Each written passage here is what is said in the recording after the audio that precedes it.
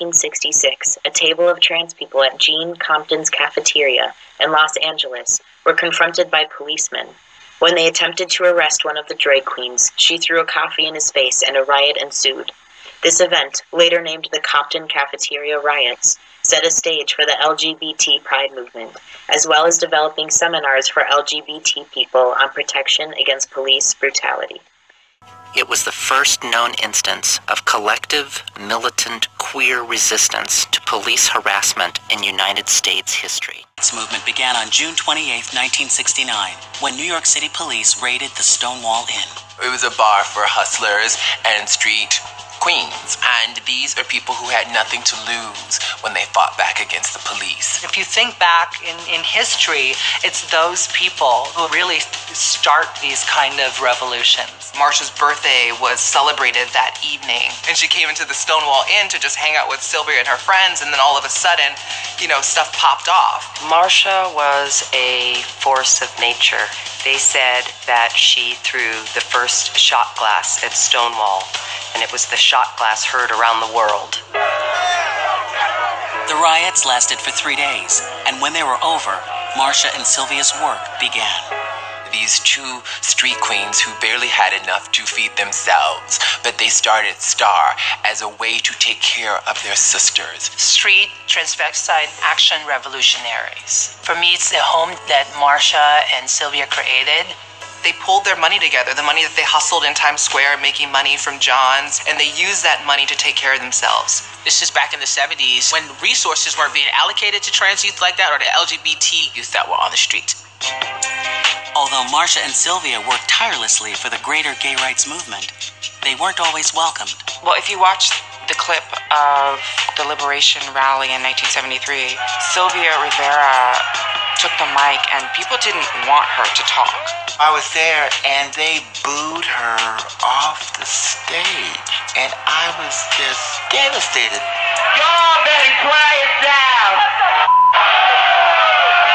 She's like, we cannot be a movement for the white middle class. We have to be a movement for all of the people. And then at the end, she brings everyone together with a beautiful bow of making them chant gay power.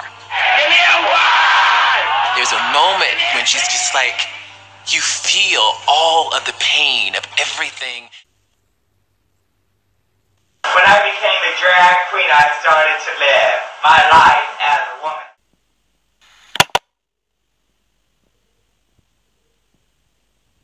Sylvia Rivera, a Puerto Rican Venezuelan trans woman and activist, is known for throwing the first bottle at the Stonewall riots.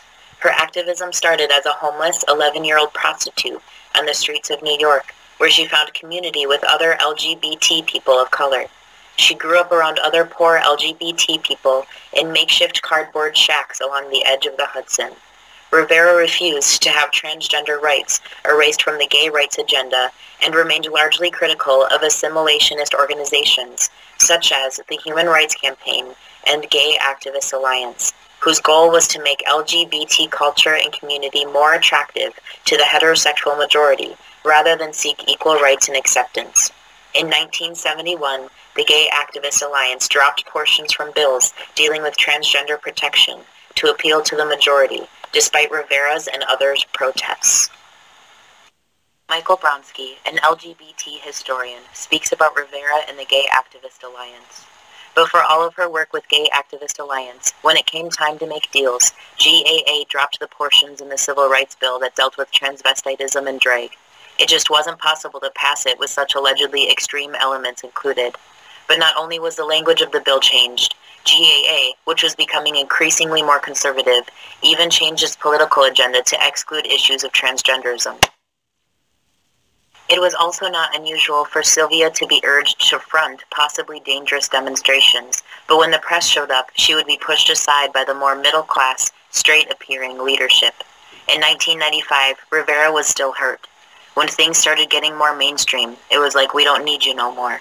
But she added, And I'm every year in Stonewall car lately. There was a time when they didn't even want me in Stonewall car. Heritage of Pride, who runs the Gay March and the Gay Festival, tried to banned transvestites from the parade in like 1978. And yes, there are fellow gay men who had cast an evil eye at you and said, oh, they're giving us a bad name. Because after all, I mean, all you turn on TV, there was a gay pride parade and all they showed were the drag queens.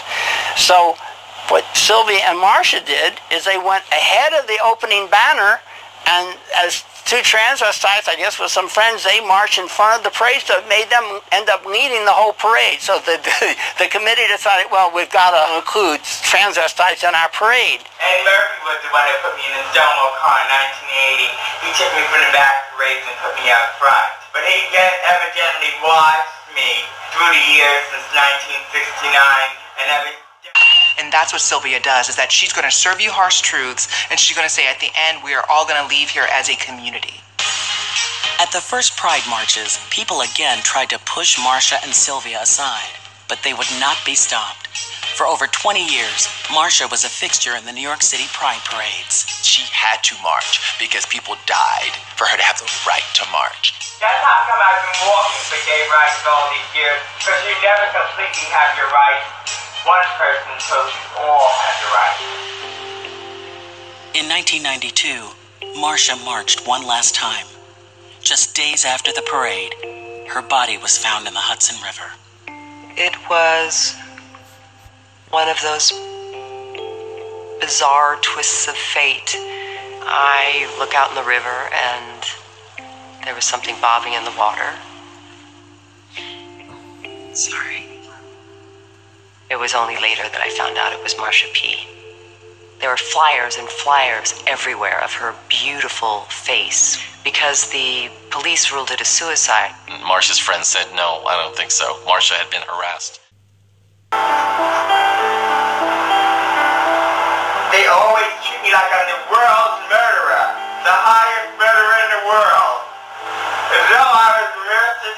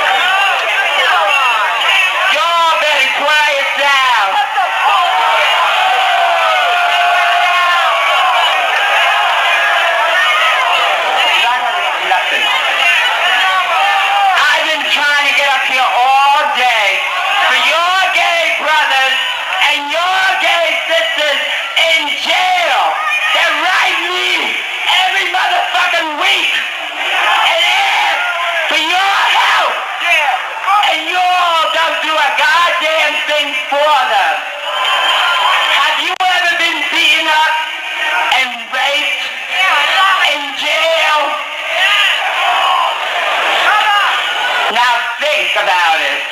They've been beaten up and raped after they haven't spent much of their money in jail to get their cell phone and tried to get their sex change.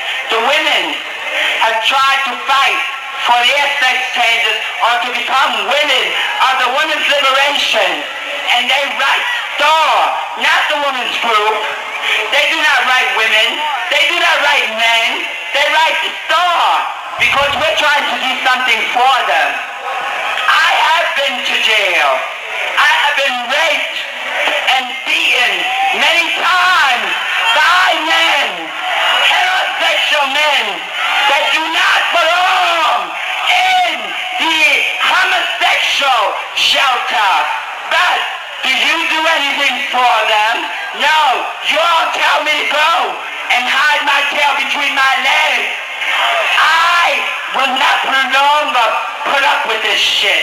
I have been beaten. I have had my nose broken. I have been thrown in jail. I have lost my job. I have lost my apartment for gay liberation. And you all treat me this way? What the fuck's wrong with you all? Think about that. I do not believe in a revolution, but you all do. I believe in the gay power. I believe in us getting our rights, or else I would not be out there fighting for our rights. That's all I wanted to say to your people. If you all want to know about the people that are in jail, and do not forget Bambi Lamore and Dora Marks, Kenny Messner, and other gay people that are in jail, come and see the people at Storehouse on 12th Street.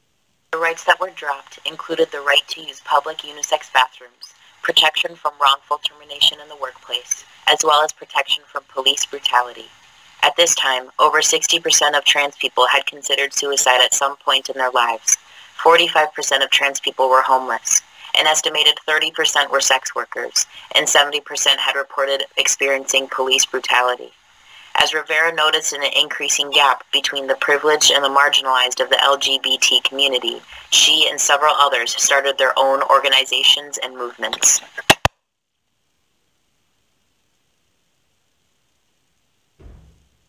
Rivera founded Street Transvestite Action Revolutionaries with fellow activist and trans woman Marsha P. Johnson in 1970. The organization catered to the growing needs of the marginalized in the LGBT community, mostly homeless transgender youth of color. This included providing food, clothing, transitional resources, and a shelter called Star House, as well as pressing for transgender inclusion in mainstream LGBT activist groups and legislation. Those who had stayed in homeless drag communities under bridges near the Hudson River since the late 1950s now had shelter and protection. STAR ran successfully for more than 20 years under Sylvia Rivera and Marsha P. Johnson's leadership, until Marsha P. Disco romance. They call me a legend in my own time because there's so many queens gone that I'm one of the few queens still left from the 70s and 80s. But I'm not the only one that's several legendary queens. She was a bodhisattva, a holy person, a saint on street corners every day on Christopher Street. And people could walk past her, ignore her, and be blind to her.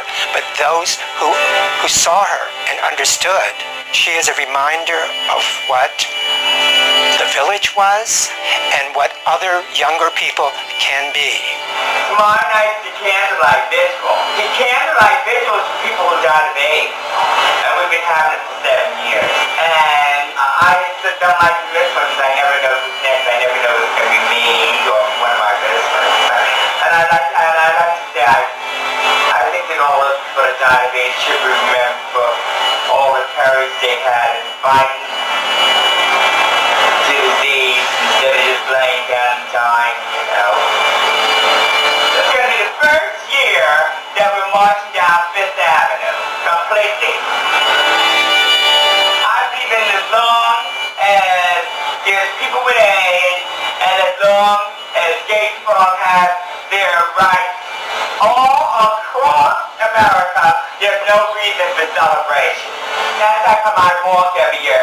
That's how come I've been walking for gay rights all these years instead of riding in cars and celebrating everything. Because you never completely have your rights. One person until you all have your rights. And I figure as long as there's one gay person that has to walk for gay rights, Don, all of us should walk for gay rights. And if I die, I hope nobody cries either. I hope you think, get up and dance, party, and have a good time.